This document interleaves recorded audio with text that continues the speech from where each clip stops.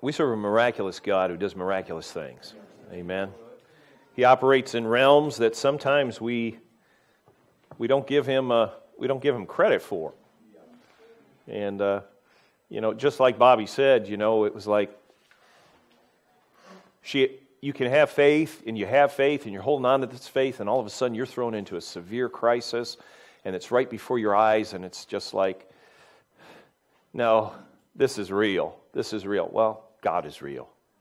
God is real. And He's bigger, and He can do above and beyond what we could ever ask or think. Amen? And I'm thankful for that. We're approaching what's called Holy Week, or Easter week, and I want to share with you what I've entitled today, a message I've entitled today, The Gethsemane Experience. The Gethsemane Experience. I want to maybe make a statement here that's fairly strong, that if there wasn't a Gethsemane, there wouldn't have been a Calvary.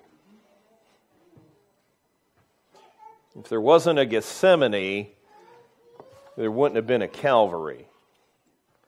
Gethsemane is a place on the Mount of Olives, and the word itself implies a press, and as probably most of you know, that olives were very needed at this particular time and utilized in a variety of ways. But one of the ways was getting oil from the olives that they used for a variety of purposes. And to get the oil from the olives, there was a huge press that would press the olives to get the oil out of them. Gethsemane was the place on the Mount of Olives that alluded to the fact of it being a press or an olive press. And this was the place that Jesus took his disciples after he had spent some time with them sharing the Last Supper, which was also the Feast of Passover. He took them to this place of Gethsemane. This was the last time prior to the crucifixion that he was to spend this intimate time with his disciples. I want to just take a few minutes today, and I want to reflect on some of the events that happened in Gethsemane, and I want to show you some parallels that apply to you and I today. Amen? You with me? Let's take this journey together. First of all, some pre-Gethsemane activities that were taking place. Jesus was involved with his friends, his disciples, individuals that he had lived with, ministered with, had all kinds of encounters with for the last 3 years of his life. And they were gathered together and they were sharing the Passover meal in a very intimate setting. Jesus discussed some upcoming events with his disciples. He told them of his betrayal, which was eventually by Judas. He told them that there was going to be a time when they would all be offended and they would all depart. And his disciples at that particular time professed allegiance, and they told Jesus, you know what?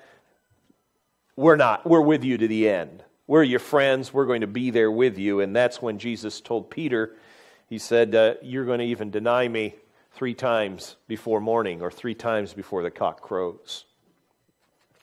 I want to read you a little bit of this. If you have your Bibles, I'll be in Matthew, the 26th chapter. It says then, starting at verse 36, then cometh Jesus with them unto the place called Gethsemane. And so, after Jesus had participated with his disciples, and after Jesus had shared with him these intimate things, he shared with them about the new covenant that was going to be in his blood, instituted what we call the ordinance of communion, shared with them that there was going to be a departure, that they were going to be offended because of him, and it was quite a encounter that they shared with one another. It's at this point in Matthew 26, starting at verse 36, that Jesus took his disciples, and they came unto a place called Gethsemane. And he said unto his disciples, sit you here while I go pray yonder. And he took with him Peter and the 2 sons of Zebedee, and he began to be sorrowful and very heavy. And he saith unto them, my soul is exceeding sorrowful, even unto death. Tarry ye here and watch with me. And he went a little further, and he fell on his face and prayed, saying, O my Father, If it be possible, let this cup pass from me. Nevertheless, not as I will, but as thou wilt. And he cometh unto his disciples, and he found them asleep, and he said unto Peter, couldn't you even watch with me 1 hour? Watch and pray that ye enter not into temptation. The spirit indeed is willing, but the flesh is weak. He went away again the second time, and he prayed, saying, O my Father, if this cup may not pass away from me, except I drink it, thy will be done. And he came and found them asleep again, for their eyes were heavy. And he left them, and he went away again, and prayed the third time, saying the same words. Then cometh he to his disciples, and he said unto them, Sleep on now, and take your rest. Behold, the hour is at hand, and the Son of Man is betrayed into the hand of sinners. Rise, let us be going. Behold, he is at hand that doth betray me. And while he yet spake, lo, Judas, one of the 12, came, and with him a great multitude, with swords and staves, from the chief priests and elders of the people. Now he that betrayed him gave him a sign, saying, Whomsoever I shall kiss, the same is he, hold him fast. And forthwith he came to Jesus, and he said, Hail, Master, and kissed him. And Jesus said unto him, Friend, wherefore art thou come? Then came they, and they laid hands on Jesus and took him. And behold, one of them that was there with Jesus stretched out his hand, drew his sword, struck a servant of the high priest, and smote his ear off. Then said Jesus unto him, Put your sword away. For all that take up the sword are going to perish with the sword. Thinkest thou not that I could not pray my Father, and he would presently give me more than 12 legions of angels? And how then shall the Scriptures be fulfilled that it must be? In the same hour said Jesus to the multitudes, Are you come out as against a thief with swords and stave for to take me? I sat daily with you teaching in the temple, and you laid no hold on me. Verse 56, But all this was done that the Scripture of the prophets might be fulfilled. Then all the disciples forsook him and fled. And they that had laid hold on Jesus led him away to Caiaphas, the high priest, where the scribes and the elders were assembled. I want to also refer to you to a passage of Luke that gives a few more insights as to this event. Starting at verse 39 of chapter 22 of Luke. And he came out and he went as he wont to the Mount of Olives, and his disciples also followed him. And when he was at the place, he said unto them, Pray that you enter not into temptation.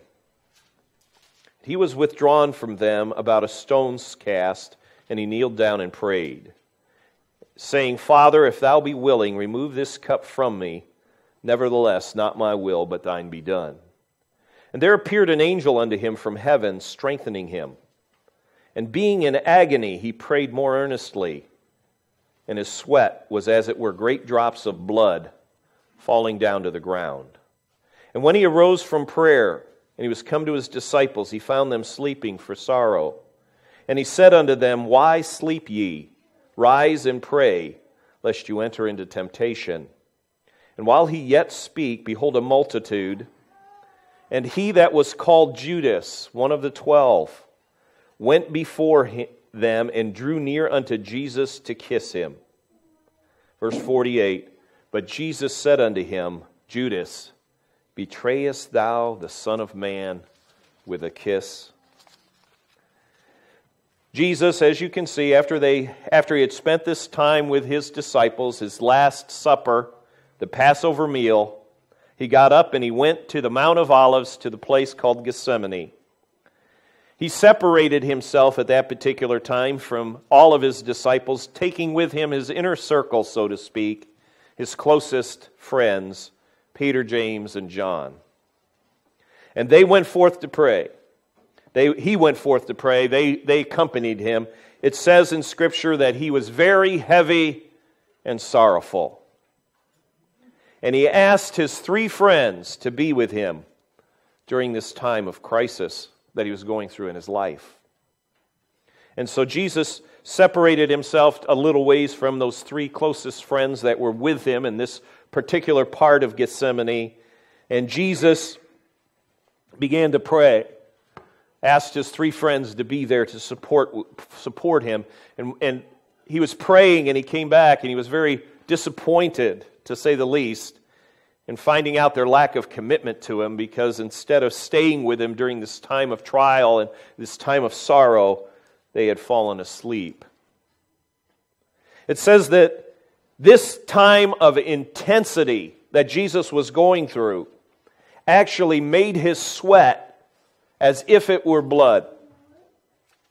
And there is, I've been told, in the medical world, a condition that results from the breaking of capillaries because of intense stress. When a person is going through intense stress or intense eternal turmoil, sometimes those little capillaries will burst. And when they burst, it's like it mixes with your sweat, and it's almost as if you're sweating blood. And so this indeed could have been the case with Jesus, as his sweat appeared to be as blood. Jesus was asking God, and I want you to hear this, Jesus was asking God to get him out of a difficult situation. He came to him and he said, God, if there is any way possible, please take this cup from me. It was causing him great stress, great sorrow, great internal turmoil. And he said, God, take this cup from me. But he also went on to say this, and he suffixed what he had said, take this cup from me, with the statement, nevertheless, I am willing to drink this cup. I am willing to do your will, whatever that may be. It is my desire, it's the desire of my flesh, for me to not have to go through the pain, not have to go through the crucifixion, not have to be nailed to the cross. It's my desire that I don't want to do these things, but I want to do your will. And so there's this internal turmoil that was going on. But Jesus won the victory there in Gethsemane, as he submitted his own will to the will of the Father. Does everybody see that? He submitted his own will, his own desire to the will of the Father. You know, it goes on later, and we just read that Jesus knew that he could have, at any time, had 12 legions of angels there. At any time. He could have been out of the situation that he was in. And yet, he submitted to the will of the Father. Jesus returned from the prayer, and he finds his disciples sleeping again.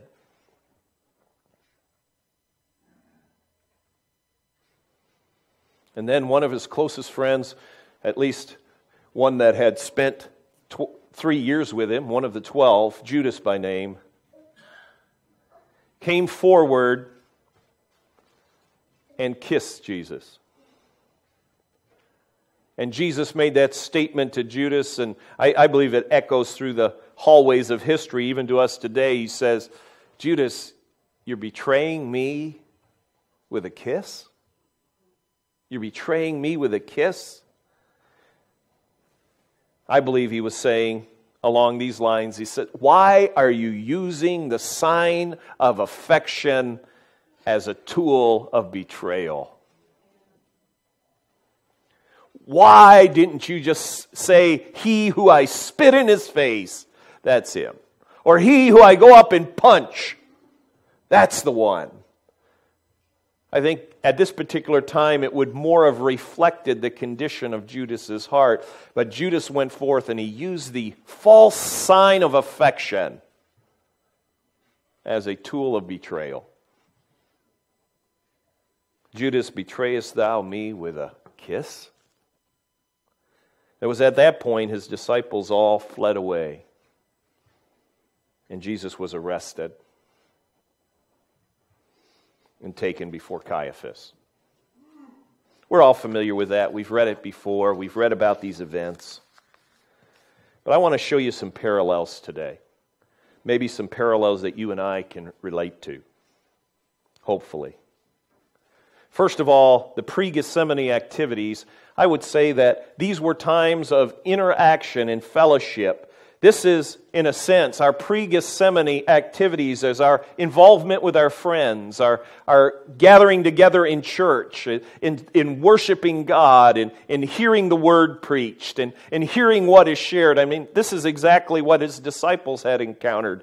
This is exactly what their experience was. They heard Jesus, they heard His Word, they participated with Him in these events. They heard the truth, and many of them, as you and I, made verbal commitments. Man, I'm in this all the way. I'm going to sing these songs because you know why? Jesus is my Lord and He's my Savior. And they said it to Jesus' face there prior to Gethsemane as they gathered for Passover. They said, you know what? No matter what happens to you, I'm going to be there. I'm going to be by your side. And Jesus said, you're all going to leave me. And Peter said, if everyone leaves you, it's certainly not going to be me. And Jesus looked at Peter and He said, before the cock crows, in other words, before morning, you're going to deny me 3 times. 3 times.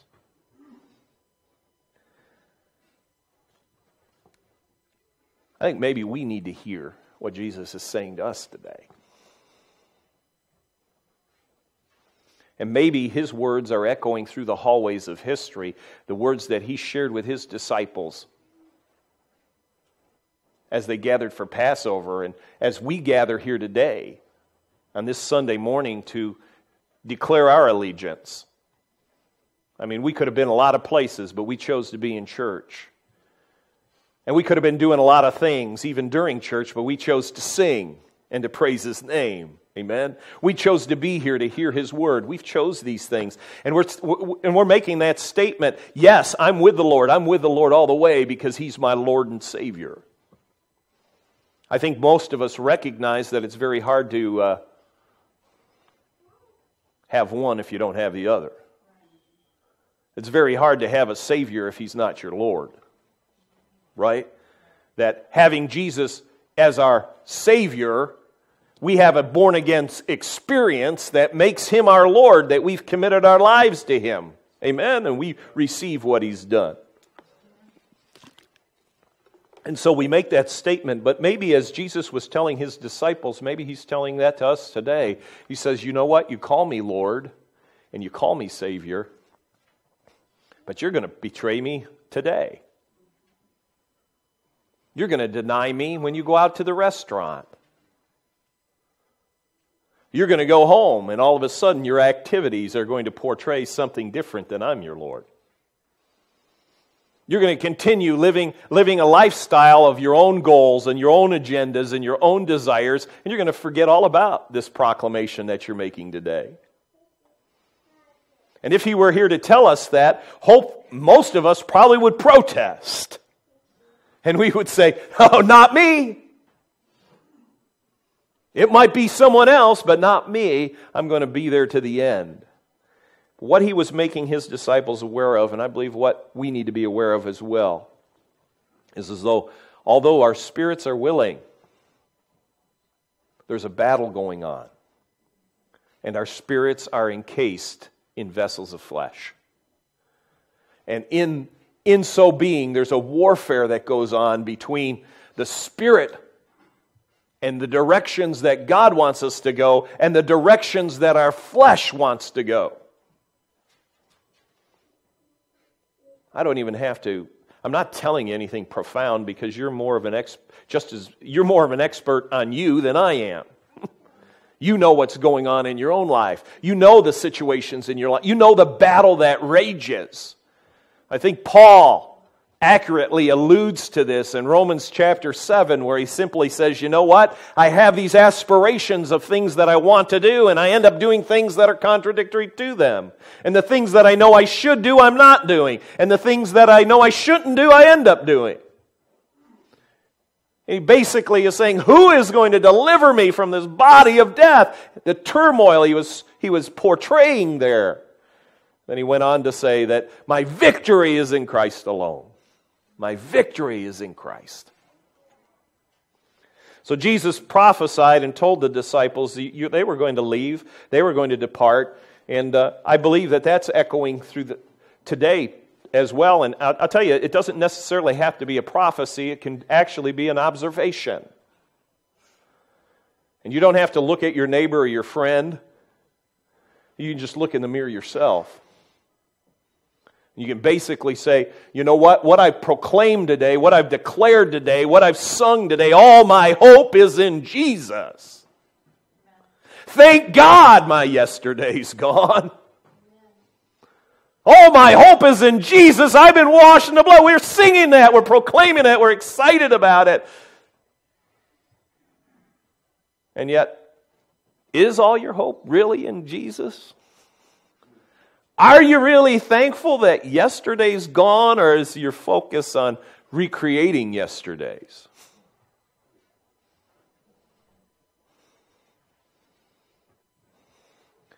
And Jesus, it says there, as he went to Gethsemane, he went to this place of the press. I want you to see this. He brought with him 3 individuals that we'll just call his inner circle. We all have that inner circle. We learn about it at Teen Challenge in our personal relationships with others class, but there are different levels of friendship. There's acquaintances, and we all have a lot of those, don't we?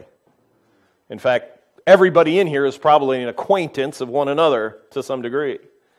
And then we go to the next phase, which is a casual friend. And a casual friend is not just someone that you've seen before, but someone you may know their name, and you may have, and all of a sudden your list gets a little shorter. Right? You have a whole lot of acquaintances, but when it comes down to casual friends, there's a whole lot fewer. And then in the midst of those casual friends, there's a few that you would call close friends. And those close friends are people that you can share a little bit more about personal things that are going on in your life. People that care for you and will be with you. And then the list gets very, very small when we enter into those that we could actually call intimate friends. In fact, it's even suggested that you might only have 1 or 2 intimate friends for your entire life. But an intimate friend is that person that you can really sit down and share goals and aspirations and desires, that you can share failures and hurts and pains, someone that's going to be there with you and comfort you and strengthen you during those times of frustration. We all know that, right? And we've seen that. We may have not identified it as such, but we know that there are individuals that we have deeper relationships with. I would say that Peter, James, and John had entered into that intimate circle with Jesus. These were individuals that he knew that during his time of sorrow, during his time of pain, he needed those to be there to strengthen him and to support him during this time. I'm going through a crisis, and I need you.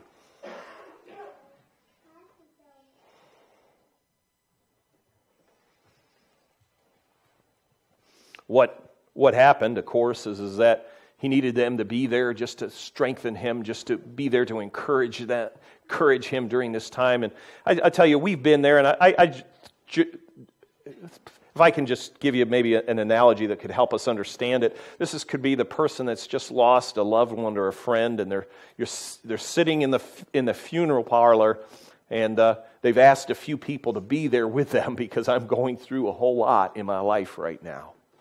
And I don't need your counsel, and I don't need any kind of biblical advice. I just need you. I just want your presence there with me. And maybe some of you have experienced that. And it would be like those friends that you invited say, you know what, I'd really like to be there, Tom, but I got another appointment. Or the person that does show up and they're just there for a few moments and then they leave, and you feel like you needed someone so desperately and so importantly in your life at that particular time, and yet they let you down, or you feel let down. It was a tough time for me not too long ago when I went through this crisis with the sheriff's department, and this crazy situation that occurred. And it really did something to me. Not only did it aggravate me, it did some things. And I remember individuals telling me, we're behind you. We're behind you in this. We're behind you in this. We're right behind you. And in some of those cases, I felt like, yeah, they're behind me all right, way behind me. And I'm up here all by myself. I just needed some friends and some comfort, during this time of which was great stress. And I know that we've all experienced that to some degree. And at this particular time, Jesus had called forth his friends, and they came forward. And I'll tell you, one of the things that we can glean from this, and I want you to glean from it, as close as your friends are, that's not where your comfort's going to be found. They don't fully understand your battle. They don't fully understand those things that you're going through. As clear as you try to make it, they don't understand it. It's a battle that you're going to have to fight alone. It's a Gethsemane experience that you're going to have to deal with. Because the battle that's raging inside of you, the battle that's going on inside of you, it's a battle between you submitting totally to God, or you continue doing things your own way and looking for those things that are comfortable in your life. And even though this battle is raging and you're experiencing some of the outward consequences, maybe you're going through discouragement and depression and you're experiencing some of these outward symptoms, they are just symptoms of what's going on inside right now. It's a battle. And I'll tell you, some individuals, as they cry out to God and they want God to deliver them from the situation, from the pain, but they don't recognize the fact that it's a battle that's going to require surrender for you to really experience the presence of God in your life and what He wants to do in your life. You know what happens today is that this battle is very seldom even fought. It's lived with, and people walk around in perpetual turmoil and discouragement and frustration. They walk around having these things still raging on the inside and yet not fighting the battle and gaining the victories. They experience the consequences of those things going on. And it's like trying to walk the fence line. It's trying to walk with 1 foot in the kingdom of God and 1 foot in the world. It's trying to tell God, I'm willing to give you my whole life, and then just saying, as long as you're not asking for this or that or the other thing. You see, I still have my own goals, and I still have my own plans, and I still have my own desires, and those are the things that I really want to do. And Lord, please just allow me to have my own desires. These are what I want to have. Please, Lord, give me this job, give me more money, heal my body, do this. Give me this person as a spouse. Do this for me, do that for me. I need these things, Lord. It'll bring me happiness. Oh, Lord, these are the things that I want. And you're going through these things and you're begging God and you're fighting for these things that you want when He's waiting for you to surrender those things. And come to Him and be able to say, although these are the things that I want, I am willing to surrender them for the things that you want, no matter what they are. I am not going to put any conditions on them. You know what? This is what Jesus went through, and this is what you and I need to recognize. He went through something here. He was a man. He was humanity. Although He was God, He was encased in the vessel of a man. He was fully man, just as He was fully God. And as a man, He was going through some of those same things that you and I go through. What He was experiencing was this. He was experiencing, I don't want to go through the pain of betrayal. I don't want my friends leaving me. I don't want to die. I want to live. I want to continue my life. These are the things that I want. And as he went before the Lord and he simply said, God, And you can see the parallel. Oh God, I just want a better job. I just want more money in my life. I just want this situation changed, that situation changed. I want to be more comfortable, Lord. I'm so glad. I'm so glad that Jesus was willing to forsake his comfort when he said, although I want you to take the cup from me, I am willing to drink it. Although this is what I want, I'm willing to do what you want.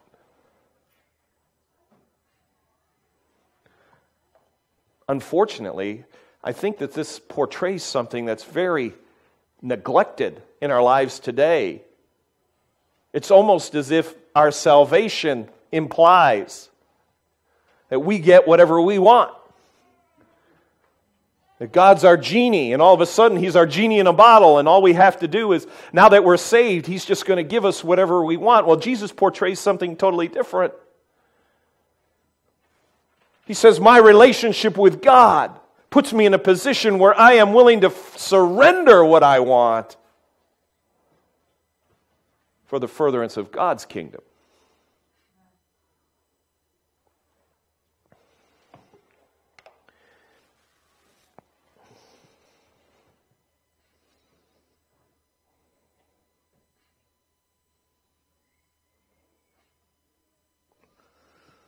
This is heavy. That's why it's a press. That's why it was called Gethsemane.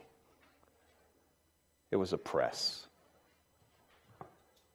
It was the time of surrender. I don't think these are recorded in Scripture just to give an historical analysis of what went on. I believe it's also to give us a guideline as to how we, too, can get victory over those ragings within us for our own comfort and for our own desires. And it's when we get to that point in our lives where we basically surrender what we want to what God wants. And this is the masquerade. We try to pretend what we want is what God wants.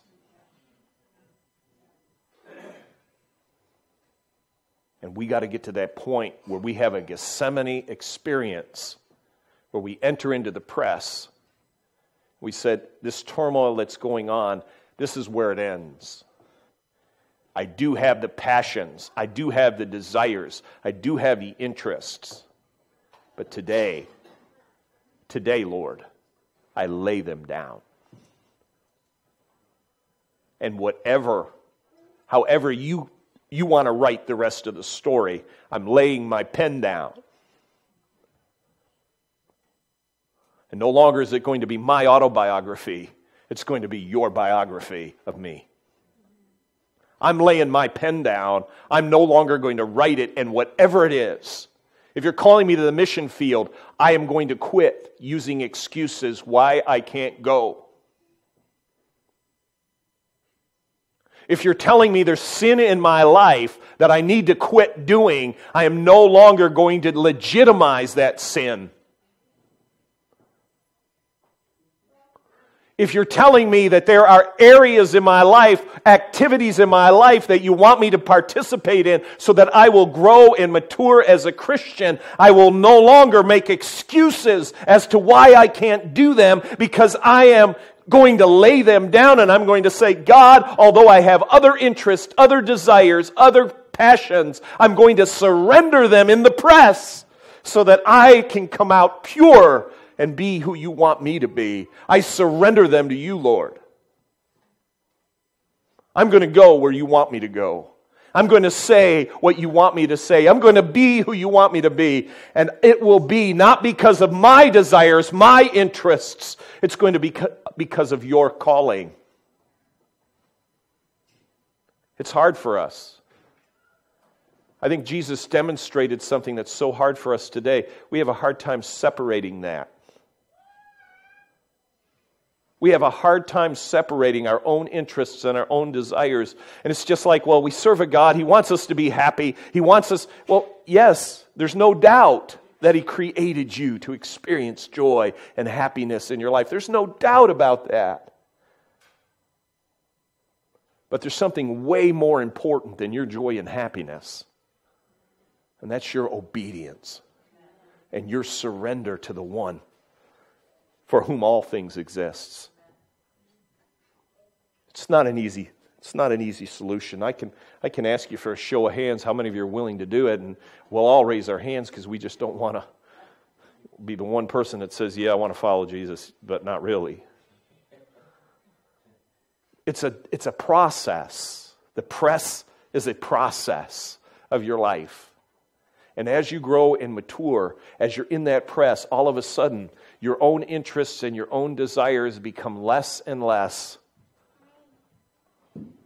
as you're surrendering to Him and to what He wants for your life. The cock is crowing. You know, don't tell Him He's your Lord in church today and live like He's just a secondary thought tomorrow. Don't tell me that you've committed your whole life, or tell Him you've committed your whole life to Him, and then live your whole life for yourself. I believe the church, I believe for revival to occur in your life, in our lives, in our corporate lives, for revival to occur, we need to go through the press. And we need to start saying, you know what, it's no longer, I'm not making decisions based on my financial conditions. I'm not basing decisions based on the desires of my family or friends. I'm not basing decisions based on what looks like it's going to be the most profitable, the most comfortable, the most enjoyable. I'm going to start basing my decisions on what you want me to do, no matter what it is. I'm going to drink the cup. I want you to take it from me. But more importantly than taking it from me, I want you to give me the strength to drink it.